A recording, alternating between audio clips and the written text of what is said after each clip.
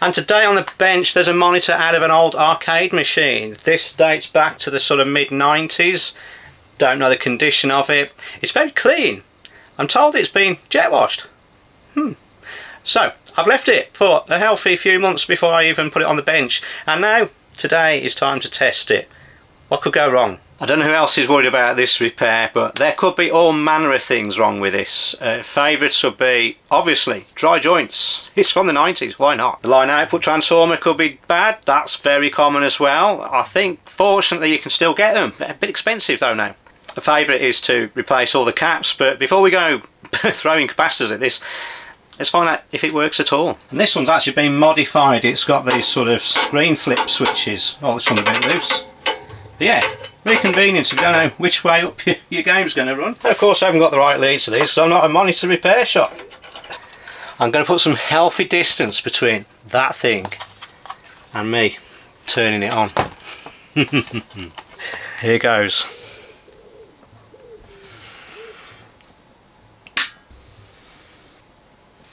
Well, look at it sitting there in silence. Nothing glowing, nothing ticking. I think it's dead. I suppose you want to check these fuses just to make sure. Well, that one's fine. And this one lurking at the back. Oh.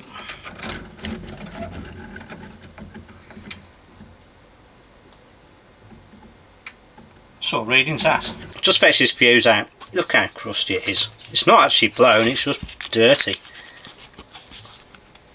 Let's give it a little bit of a wipe on here. Let's clean those ends up. I guess this is what happens after 30 years and a garden hose pipe on it.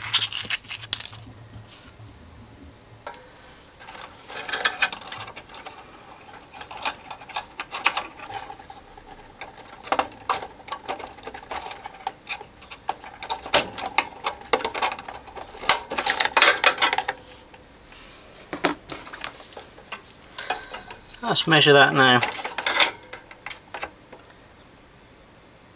Much better.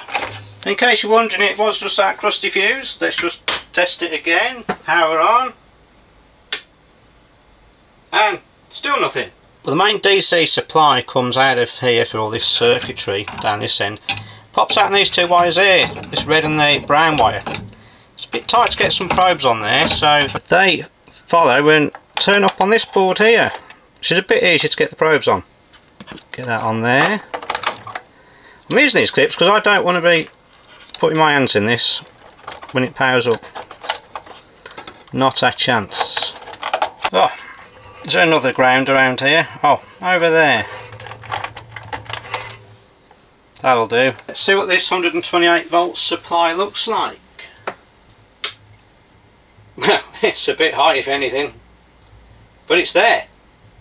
Definitely there. With that amount of nothing happening, that's about as much testing I can do with it still in the chassis, so I'm going to fetch it out, which involves disconnecting the HT lead. Yeah. Well, there's no way I'm getting a belt off this, so I was going to improvise a discharging tool. Just connect an earth onto this long screwdriver. Just connect it to this braiding on there, and then sort of slide it under. Wait for the crackle. Oh, and there's no crackle. Oh, here goes. My favourite part, try and wrestle the clip off. Yeah, what's going on there? Oh, it's quite a big hook, that is. Oh, there we go. I get another earth lead on here. Onto there. Because I don't trust this not to grow the charge back. And I'm going to leave this shorted out. That's about the safest way to have that. There should be two screws in here, but there's only one. Never mind. Oh, crusty self-tapper. Yeah. So you can't actually lift this board out because it's trapped in the frame. So this frame actually has a design where these nuts on here rather these bolts on here can be undone, enabling it all to swing out the way. Rather thoughtfully, someone's put a connector block in the ground wire. That's very thoughtful of them. Let's disconnect this plug here. These are from the scan coils. And in theory this should just lift away. Well, about that far. Ah, yes, because someone's put these on there. Well, set this off this drive board off carefully. It's always worth a good visual inspection of these. I mean, at least it's clean, but there's some funny corrosion going on down here. Yeah, it's all furry.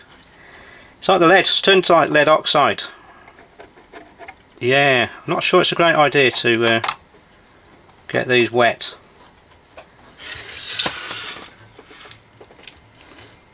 I don't see much wrong with this. Just to check the bits, it's where the heavy parts are that tend to go. Around here, this is where the line output transformer goes. That's a favourite one for cracking, and anywhere that gets hot, which is quite a few places on these old monitors. But yeah, it doesn't look bad.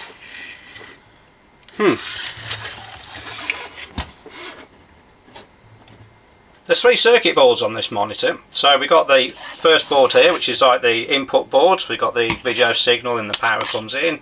It feeds 128 volts onto this board. This circuit's working. We got a voltage, it's about 150 odd volts. It's a bit high, so some attention needs to be given here. It's apparently adjustable, but I did have a look. It's adjusted all the way down, so not ideal.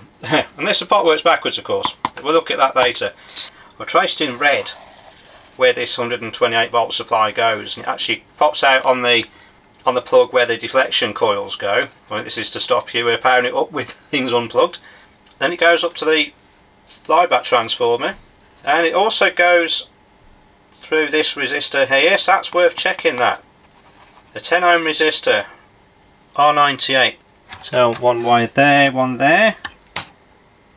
9.3 ohms, good enough. Because that then feeds power up to this circuit here.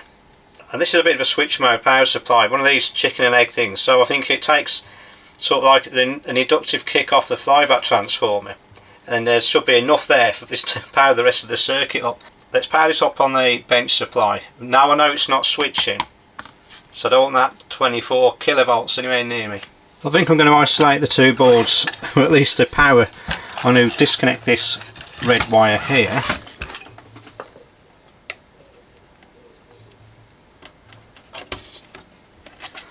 Came out nicely, and we saw in the drawings that in this connector here the middle 2 pins are in fact a link, so it's going to put a crocodile clip from there to there. Hope they don't short the other pins out. Before I stick any voltages on, just in case this thing miraculously fixes itself, I'm going to bury that under there so it doesn't bite me. So I need 128 volts of DC, so I'm going to use this and set it for about, what did I say, 128 volts? It's pretty close already. Good enough. Let's connect some test leads into it. So the ground can go on this heatsink, I just found out. Also, 128 volts goes on this red wire. And it's a little bit safer to poke around with like that, especially with the anode cap out of my way. And let's turn that on. And 20 milliamps, not totally dead. I can have a poke around in here now. I'm intrigued to see if we've got the 12 volt supply, because that comes off this 128 volts. Go from ground here to where it says 12 volts, and we got, yeah, absolutely nothing. Just reminding myself how this went again. So the power comes in through this red trace, through the link, we got the link in, then it goes up to the flyback transformer, but it also goes here. So we should have 128 volts on R94 and R97. Let's find those. And here they are. R94, R97. So, R94, one end, and I don't know which end it is, has got a 128 volts on. What's the other side got? Not much. 2.3 volts. Interesting. R97 here. 128 volts on that side. This side. Oh, 128 volts on both sides. Okay, okay. Where's it go next? R97, which is the white one. So you've got 128 volts on both sides. So it goes to this transformer, TH2. And it's driven by a transistor TR10.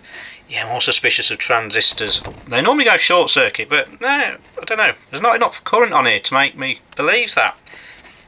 Let's bet it out. And there is TR10 hiding down there. Let's just bend its legs a little bit.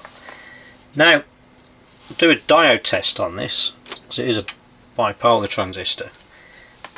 And the base is normally on the, it's like the first pin, so we'll go that in because we are looking at it from the back. It's on the collector. 0.74 volt drop there on the emitter. Yeah, 0.22. Hang on a minute. That transistor sits across this transformer winding. In my world, transformer winding is very low resistance. That's not right. And this is the transformer TH2. So, what is the resistance here?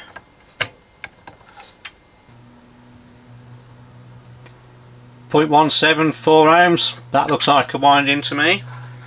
So this side of it. Aye. That don't look like a winding.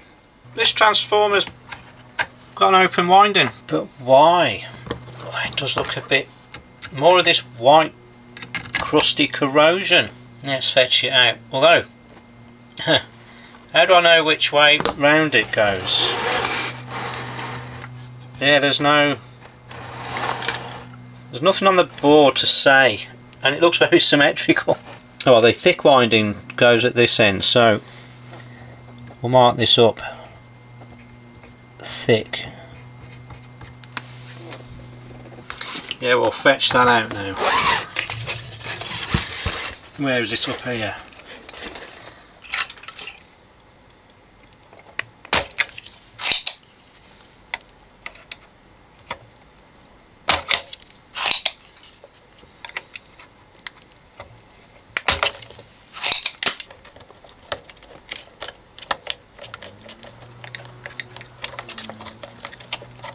There we are. Let's have a look at this thing then. Why is it faulty? Yeah, I might need the microscope for this. What's going on with the windings on this? Looking under here, you can see the primary winding is there, soldered to the little post. Same on there. Looks a bit crusty, mind you, but it's on. So the other side then, we've got a very fine wire there. It goes to here. Yeah, look how fine that is, which is typical. That should come up on here, but yeah, it's gone. Looks suspiciously crusty though. That's a concern. I'm wondering if this wire has corroded away. Yeah, look at that. Don't jet wash your telly, people. This transformer's going to have to come apart, because I'm not confident I'll get a spare unless it's come out of another monitor, but we'll see if we can rescue it. It's got a plastic clip on there, so this comes apart quite easily. Look at that. Oh, it falls apart. Don't worry, people, that's normal. There's remnants of a paper core there. Look at that paper wrapper. That's to produce an air gap, because these are power transformers, so this is your ferrite core. So it's important there is a tiny gap, so however thick that is needs to go back. Made this drawing over here It's pretty good, isn't it? You like that? That's good. So I need to note the orientation of the winding. This winding here is wound anti-clockwise. So I don't know how many turns, so I have to unwind it. So I'm just going to snip this off here. Oh, it's easier said than done. So that's cut that, and this one. Okay, we're going to get counting. That's 1. Cool. 2, 3, 4, 5, 19, 20, 21. And what wire is it? Let's just measure that. How thick is it? 0.45mm diameter. That's like 26 gauge ish. It's the next winding I'm worried about. See if I can find the end of this winding. It's very fine wire, we know that. So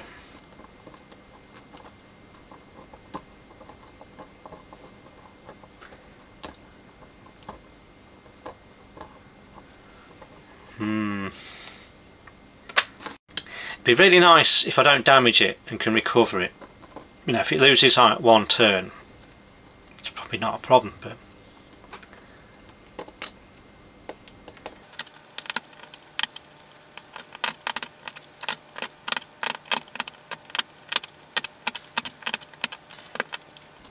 it looks to me like they've put a cushioning layer on there. I don't know why, like a fibery layer, and then put an epoxy tape all over it. It's like fiberglass.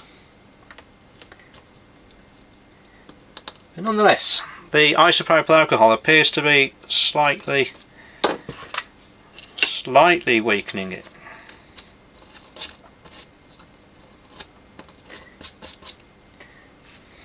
It's still a messy job.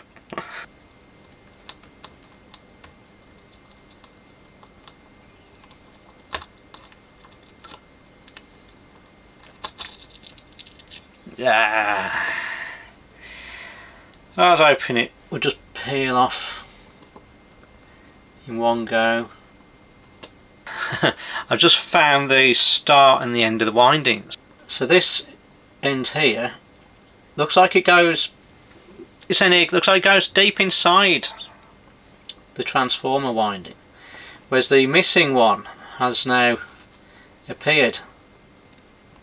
And as we can see, this is on the top. This is the outer layer. So that's good to know. So from that end, this is also wound anti-clockwise. That's good to know. So they're wound in the same direction, which makes sense because most winding machines do just sort of spin round and round and round.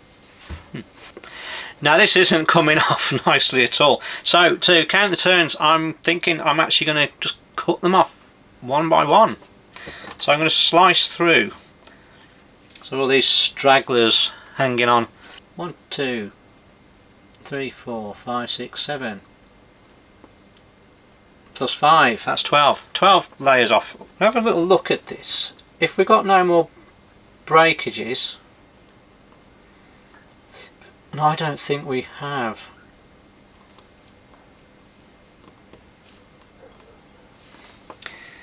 Yeah, put it on the winding machine. So just pop that bobbin on there. That's what it doesn't come off. Okay. So, is that going the right way? Yes. So just gently unwind this now. And this will keep count.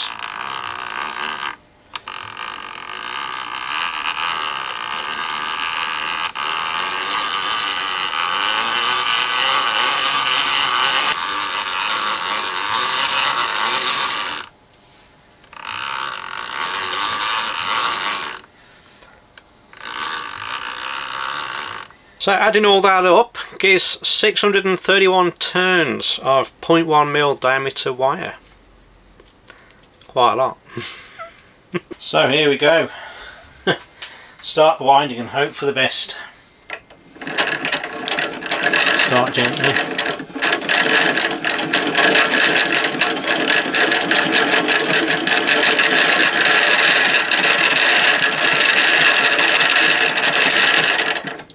What's What's that? 70 turns per length of it.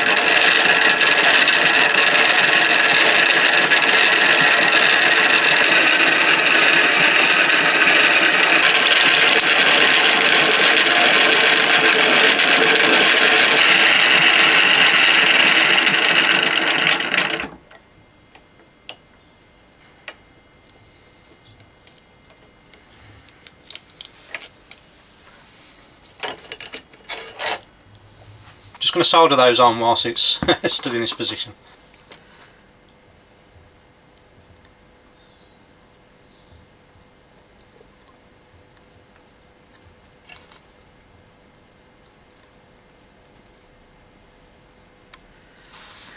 Let's check with the multimeter that we've actually managed to solder through the varnish. 45 ohms. We have. Just load that back in. Next stage is to put some insulation on that. I'm going to put some Kapton tape around this. Always a bit fiddly. Try and wind it the right way. It should fit nicely in the bobbin.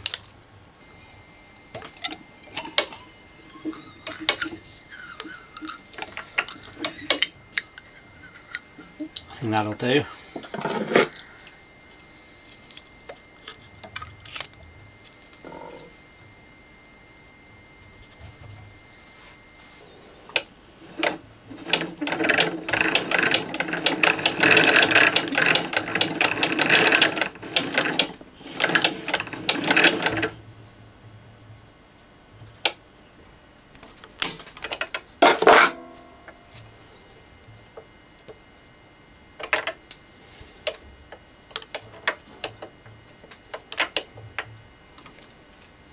Just solder the ends on here.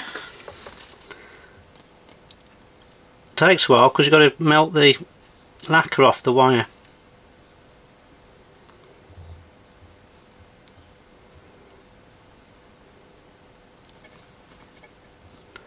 Yeah, seen it bubble there.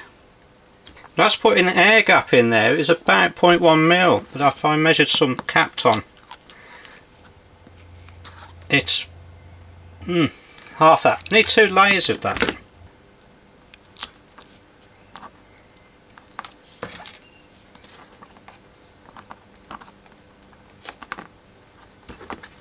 So we should have one that's slightly thicker than the other.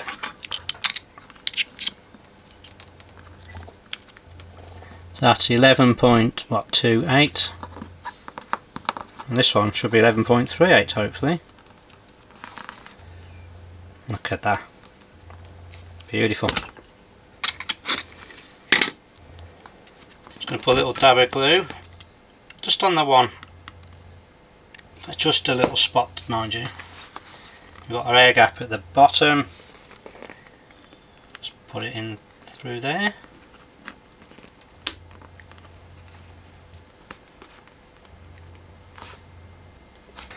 Once that's done, you can just put the plastic clip back over it. Should hold it all together. Let's just put that transformer back in. Nice tight fit.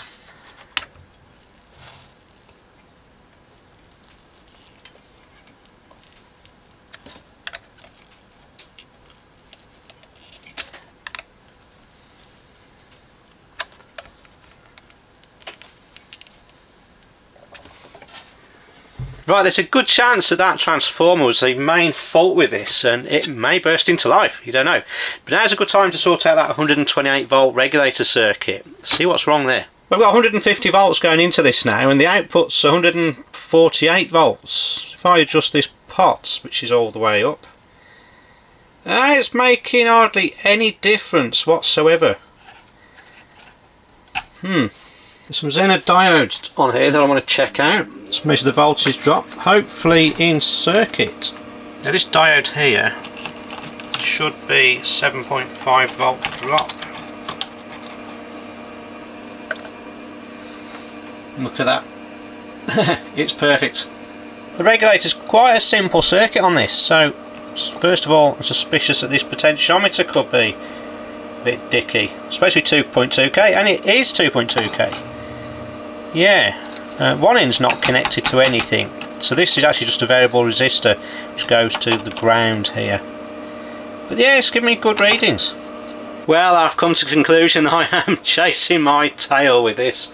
I've just realised that the regulator is bypassed by a massive resistor. It's a 200 ohm resistor right across here, 30 watts it's rated for. Until you've loaded that up, this thing won't reduce the voltage whatsoever, so I think I'm just going to power it up. I don't think there's anything wrong with it.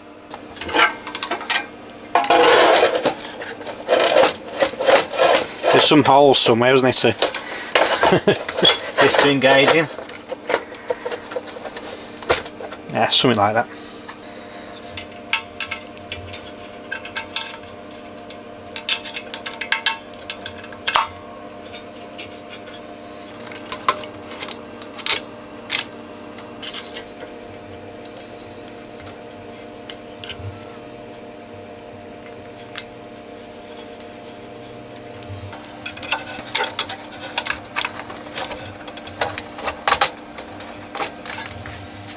Well, I've got it all hooked up now to straight into the mains. I've got a signal generator ready.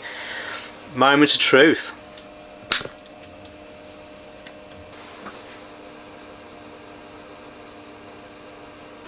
Ooh, we have a picture. So far nothing's gone bang. Result. I'll see if I can find something that this likes. Oh, that looks close. There we go. CGA apparently. 15 kilohertz. Must like that. Just this vertical frequency to get it stable. That's a bit dicky, this is. I've just had this running for quite a while and in the dark, so I can appreciate the beauty of a CRT all over again. What I have noticed is as this has warmed up, the vertical rolling has stopped and it's working properly, so I'm pretty sure that's classic signs of dodgy caps. So I'm going to change just a few. Of course that does mean I've got to strip the board out again, and now we know there's high voltages in there. Discharge time. Let's tease that under there. Listen for the crackle.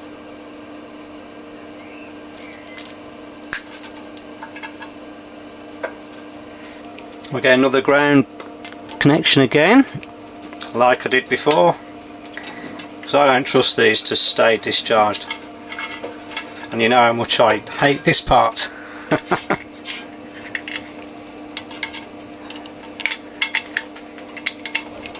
Always a struggle.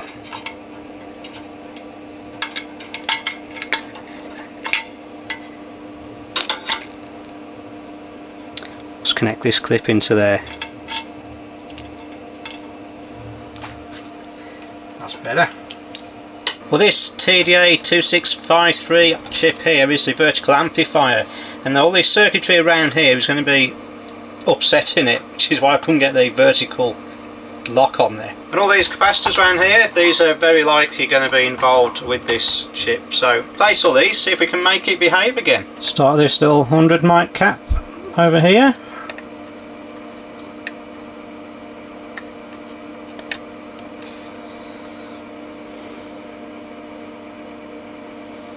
Let's clean the hole up.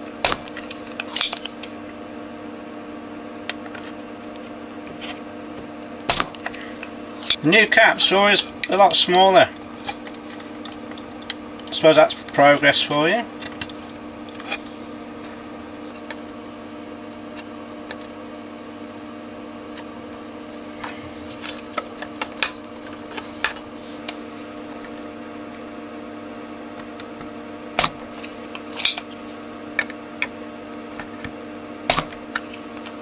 Pop the new caps in.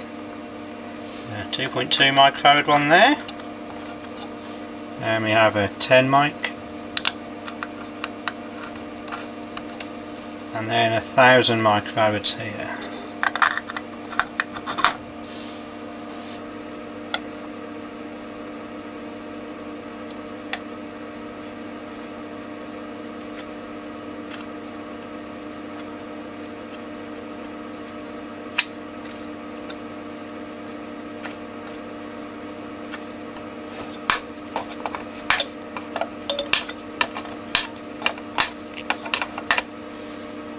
This one.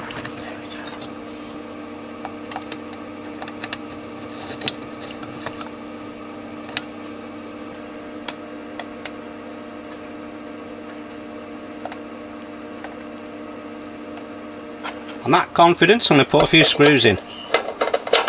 Well, the ones it came with at least.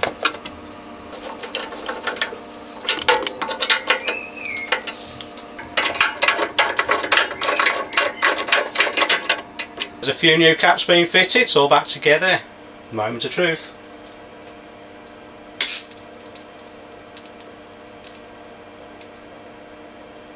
Let's knock the lights off for a better look.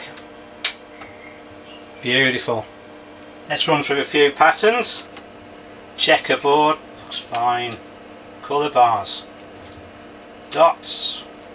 All looks all great. It's all great and straight. Do you know when you turn this off you get a bit of an analogue Microsoft Windows? There it is.